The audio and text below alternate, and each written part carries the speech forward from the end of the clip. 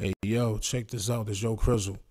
I got something I want to show y'all right quick. You know what I'm saying? In Bitwig, how to chop samples in Bitwig. Let me go back right quick. It's like it's normally two ways how to chop a sample, and those ways are it's either you know what you're going to sample, or you don't have no idea what you're about to sample, or you just want to sample but you don't know what you about to sample, so you chop something up and you just see what the outcome may be. All right, so I'm gonna show you both ways. All right, in Bitwig, all right, this way right here I'm about to show y'all is, you know what I'm saying? Let me take this out. Take this out right quick. I'm gonna go get an old school.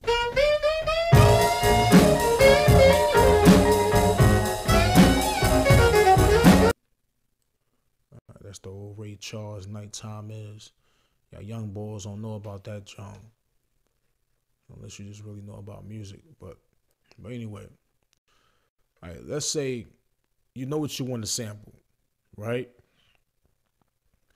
And let's say I'm playing it. Let me take that time stretch right quick. Let me take that off. This is a whole new time stretch thing I'm gonna talk about in another video. All right, let me turn that off.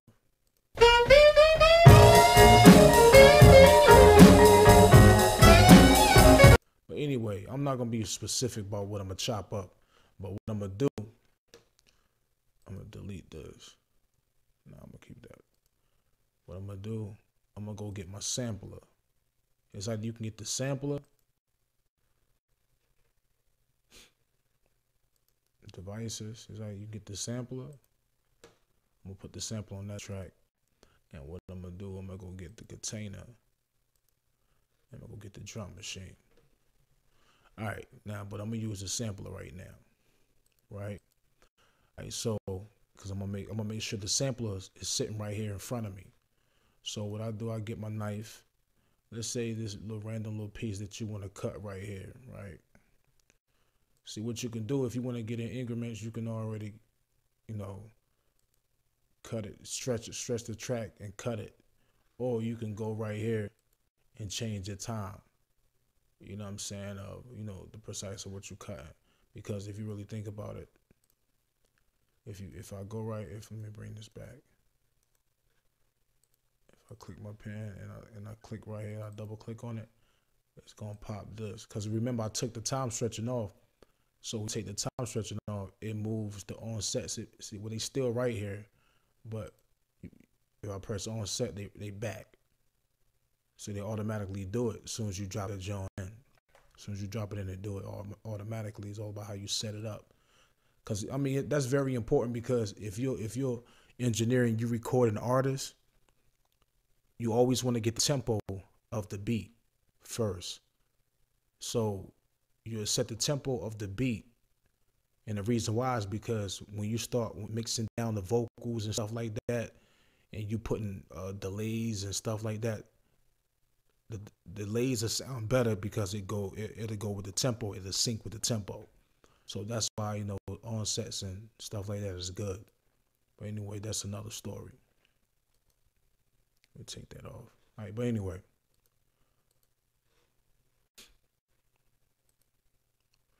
All right, so now I got the sampler, right? So all I gotta do is simple as this, man.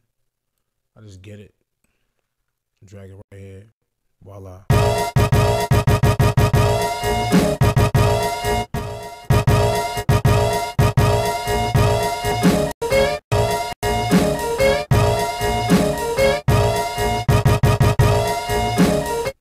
I'm saying, if you want to play in a chromatic, you press the little key right here. You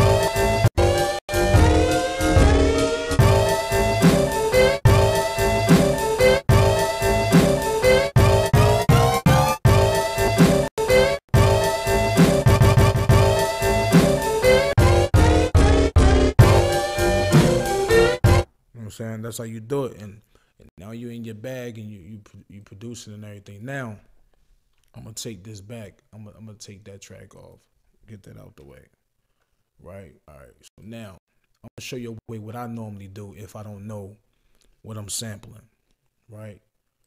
I'm don't even gotta have this drum machine. I'm gonna just move that out the way. Right, so let's say I drop this track in. Say I got this. All I know that I want to take something from this, but I don't know which way I'm gonna go. So what I'm gonna do, I'm gonna highlight it, right click. You gotta slice the drum machine or slice the multiple samples. Multiple samples, that goes in the sampler. So I'm gonna slice the drum machine. I want the drum machine sound. All right, now, and give you all these options. Bounce a slice, you can slice raw. Just go through the options. You know what you like, you know what you need. Most producers, they're already familiar to the type of stuff. It'll let you know you're only limited to 128 slices. You know, you don't need that many anyway, but that's good. I'm gonna go to slice raw. I'm gonna go 1/8 note. It's based on how I like the sample, because the more you cut it, the less you really hear of the sample. And sometimes that is good, because you know, sometimes you don't want people to know that you sample, you chop something up in a way. But if you want to make it obvious and you want to pay those royalty checks, you know what I'm saying, because you sample somebody's shit, then, you know, 1/8, 1/4. I mean, you just got to try it. So I press OK. Just going to read it for a second. So what it just did is reading it right quick, as you can see up here. Just going through seizure or some shit, you know what I'm saying? So now if I double click on the drum machine, all these are samples.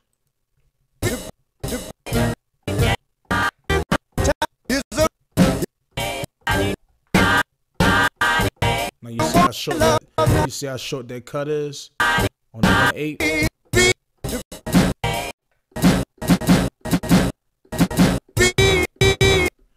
That's cool. Now what I'm gonna do, press Control Z, I'm gonna take that back. So I'm gonna be like, okay, I'm gonna try it again. That's not what I'm looking for. I'm gonna slice the drum machine, go slice raw. I'm gonna do a 1/4. Slice that. All right, now let it put it in, let it do its work. All right, the drum machine.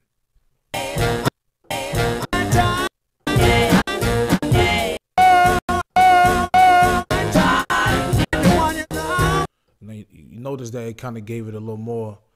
Now I'm gonna do 1.5, right?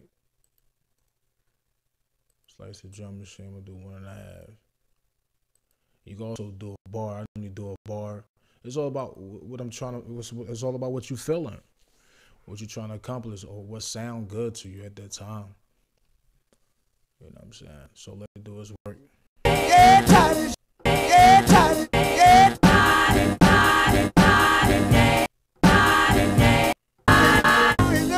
And you notice that each square, if you double click on it, it got it inside the sampler anyway.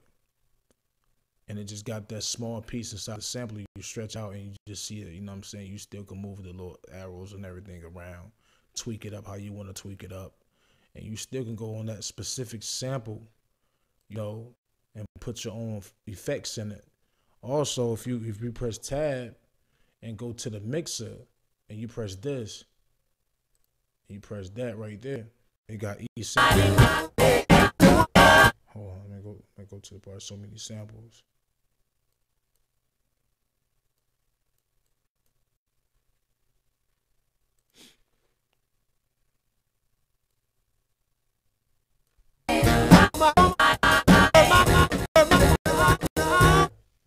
Trying to find that damn sample. 1 minute on Bank B. Just way down.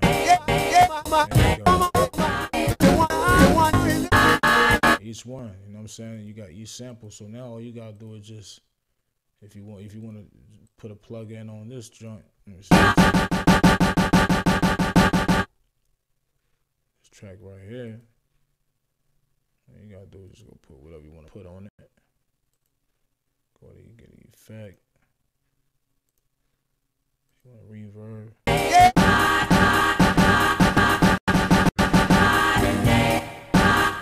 Whatever you want to do, you can route, you know what I'm saying, whatever you got on your bus, everything to it, bring the levels down, mute it. You know what I'm saying? You can either, if the CPU is jumping like it's crazy, you could just, you know, press to freeze the track right here. They got the new option in 2.3 to freeze the track. So now, that's how you do it. You chop it up. It's just that simple, man. I love it. You know what I'm saying? And then at the same time, the plugins don't even be in your way on the screen and shit when you're trying to do your work. You know what I'm saying? There's multiple screens you can do.